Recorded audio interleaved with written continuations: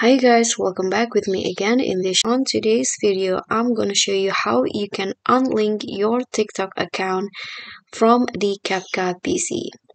So if you guys, let's say, want to unlink because you want to add another TikTok account to your CapCut PC, here's how you can unlink or unsync the account. So before you opening the project on CapCut PC, you can just start.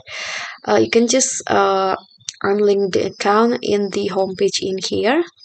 So you can see that there is this is the current account, the current of my TikTok account that currently linked into my CapCut PC. So to unlink, you just need to sign out by clicking on this icons right here beside your TikTok username. Just click on this and there will be an option to sign out.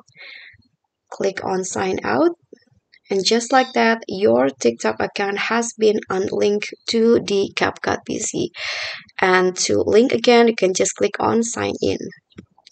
Okay guys, so that's all for me. Thank you so much for watching. Please don't forget to subscribe, like this video, comment, and also click on the thanks button below. Thank you.